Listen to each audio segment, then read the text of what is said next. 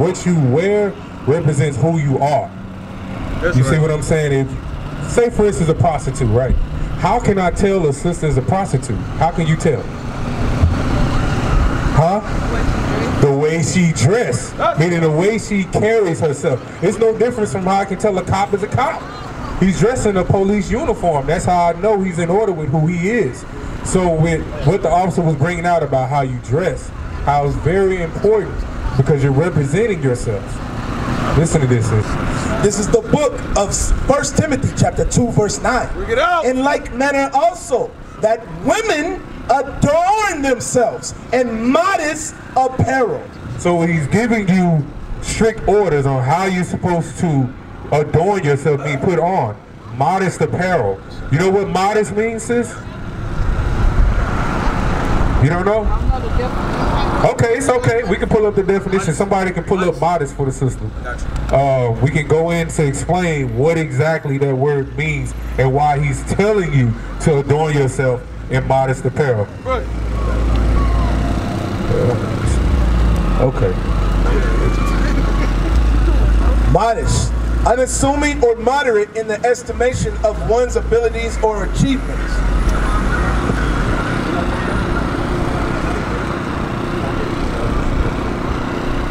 Low-key, bashful, reserved, quiet, fearful. So if you listen to some of the synonyms of it, it's saying that it's modest, you're low-key. You're not, adorning yourself in something that's just loud, that brothers are going to be paying attention to you, because if you're showing the shape of your body, to say, for instance, you walking down the street, what are brothers going to look at if you got your butt out? They're going to look at your butt. And then how are they going to act towards you like you're a prostitute? Oh, that's just somebody I sleep with in this car. What you got? Of a woman dressing or behaving so as to avoid impropriety of indecency, especially to avoid attracting sexual attention. You see that? Not attracting sexual attention. That's the point of wearing modest clothing. Because if you attract sexual attention from just wearing something that's loose, what are you going to get? A dog. Right. You see what I'm saying? You're going to get a brother that's going to have a baby by you, going to hit you, throw you the deuces, and you get pregnant and say, hey, that's his baby. He's going to say it ain't mine. Right. That's what's happening in our community. Our sisters are out of order with the way that they dressing. So are our brothers with their butts out. So what we doing is trying to show you the correct way. Because we don't want you to be a baby mama. We want you to be a wife. That's right. We want somebody to love on you, to love your children, y'all have a happy home. Right. You see what I'm saying? So y'all can go forward for generation after generation after generation. Bringing forth families. That's what we need in this community. That's right. You live around here, you know how many baby mamas we got. How many single parents do we have in this neighborhood? That's why our communities are all out of order. That's right. You see what I'm saying? Our communities are out of order. Just something simple as just how you carry yourself and how you dress. Right. You're a princess. You're God's chosen people. That's right. Deuteronomy 7:6. You're God's chosen people. You cannot walk around with your butt hanging out, sis. Right. It's just like our brothers. We're going to tell them the same. You cannot walk around like that. Read what you got. This is the book of Deuteronomy chapter 7 verse 6. This is why. For thou art an holy people. You know what holy means, sis? Holy means separate, set apart from everybody else. God said that we, the people on this side right here, the Israelites, are what? For thou art an holy people unto the Lord thy God. The Lord thy God has chosen thee to be a special people. See, we're supposed to be special. Special meaning we can't dress like everybody dressed. Right. You see all these brothers up here, are we dressed like everybody else is dressed? No, because we reading these scriptures and we understand that we are a chosen people. Right. That we have to conduct ourselves in a different manner. Right. Not only are we supposed to be wearing modest apparel, sisters, we're supposed to put fringes on our borders. Right. Give me that in numbers real quick. Let me show you the importance of fringes. Show you how it's important. Read what you got. This is the book of Numbers, chapter 15, verse 38. Get out. Speak unto the children of Israel. Hold on, it says, speak unto the children of Israel. Which tribe you from? Come on over here, look at this sign, and tell me what tribe you from. Where you see yourself on there? But I'm not, my daddy was Mexican. Your daddy was Mexican? So he's from the tribe of, what they say? Issachar. That's right. That's what tribe you from. You're an Israelite from the tribe of Issachar. And this is for you. Read what you got. This is the book of Numbers, chapter 15, verse 38. Speak unto the children of Israel and bid them that they make them fringes and the borders of their garments. So not only are you supposed to have on the modest apparel, you're supposed to have fringes on the borders of your garment. This is fringes. You see all these brothers up here, all around you, we got fringes on the borders of our garment. Read. Throughout their generations, and that they put upon the fringe of the borders a ribbon of blue. As you can see, all of us, we got different colors of blue, but we got on blue borders on top of our fringes. That's right. Read on. And it shall be unto you for a fringe. So this is the point of the fringe. That ye may look upon it, and remember all the commandments of the Lord, and do them. So the point of us having these on as a special people is to remember the commandments and do them. Because where have we got it not keeping the commandments? Look around. Right in the ghetto, in the slum, standing in the midst of trash. Right. You see what I'm saying? With baby mama, baby daddy drama. Our old heads out here drunk. It ain't even 1 o'clock in the evening yet. Smoking weed. You got Chinese people here selling you other nations of people hair that you was finna go buy. Right. You finna go buy another person's hair and put it on top of your head. Bring it out. Bring it out. You see how destroyed we are by not keeping the commandments? Right. Since you got beautiful hair on top of your head, you don't need to buy nobody else's hair. That's right. You see what I'm saying? Because you are a special what? A special people. Read that again in Deuteronomy 76. I really want you to believe this, sis. Get this in your head and believe it. Read what you got. This is the book of Deuteronomy, chapter 7, verse 6. Thou art an holy people unto the Lord thy God. The Lord thy God hath chosen thee to be a special people unto himself above all people. Where? Above all people. Above all people, including those people's hair that you was finna go buy and put on your head to lower yourself. Because if we above all people, what is he saying the other nations are? He's looking at them as under us. That's right. You see how destroyed we are because of slavery? Right. You want to lower yourself down to the other nations and dress like they dress, put on their hair, when God is saying that you are supposed to be above them. That's right. That's right. You see what I'm saying? That's why it's important, sis, that you wear the modest apparel, that you don't eat catfish, shrimp, and all that other garbage that y'all been out here eating, and that you don't smoke. Because do you smoke? Bring it out. Yeah, come on. Hey, that was hard what officer was telling you. But do you believe that you're above our people? Do you believe that? See, we got to build on our sister's self-esteem. You know what I mean? Right. And we're gonna tell you what God think about you. Give me Psalms 50:2. Bring it out.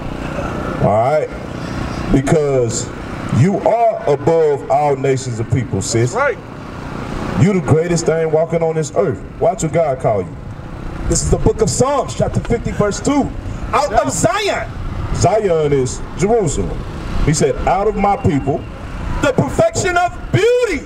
What is she? The perfection of beauty. God say, you the perfection of beauty. That's right. Out of Zion, out of his people. He said, I made you from the dust of the ground, and I put that woolly hair on your head.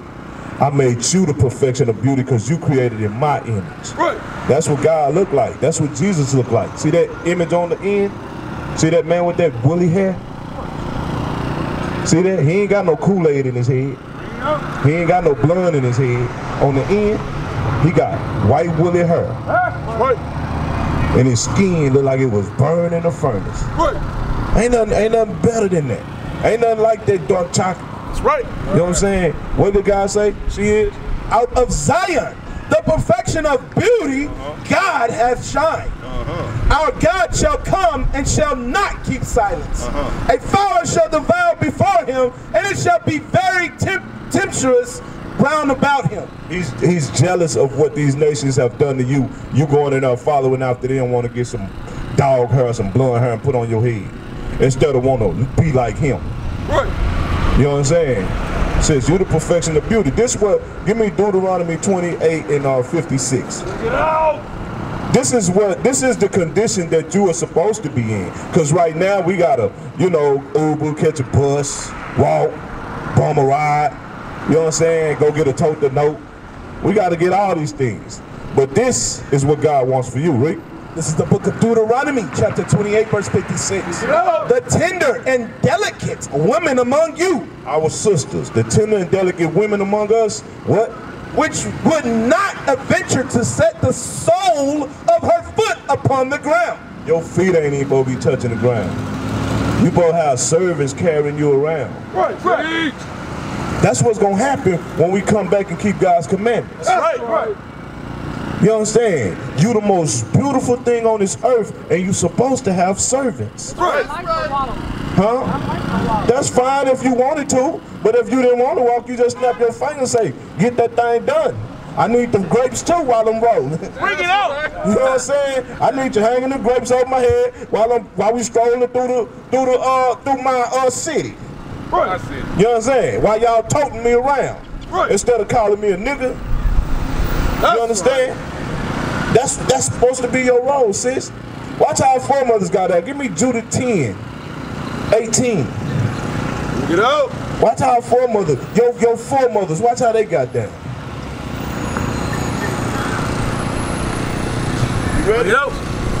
This is the book of Judith, chapter 10, verse 18. Get out. Then was there a concourse throughout all the camp, for her coming was noised. This is your foremother Judith, right? We were at war. She's going to deal with a king that observed us. She's going to deal with him, so she's finna walk through this whole military campsite, right? Watch what happened, read that again. For her coming was noised among the tents. Everybody was saying, man, this Israelite woman coming down here. Watch it, look at this Israelite woman, watch. And they came about her, and she stood without the tent of Holofernes till they told him of her. And they wondered at her beauty. What they do? They wondered at her beauty. They was wondering at her beauty like, ooh, you see how bad them Israelite women is? And she had on a dress. She had her head covered. Right. You understand? And they was like, man, they talking, hey bro, did you see all that Israelite woman? They wondered at her beauty. Read. And admired the children of Israel because of her. And they was jealous of us because of our foremothers in their glory. Teach y'all. You understand? Watch this. And everyone said to his neighbor, who would despise this people? Well, how the hell can you be mad at them people? How the hell you gonna be mad at them Israelites? That they have among them such women. That they got them bad women living on. How you gonna be mad at them? We used to scream black power while Heron was pushed.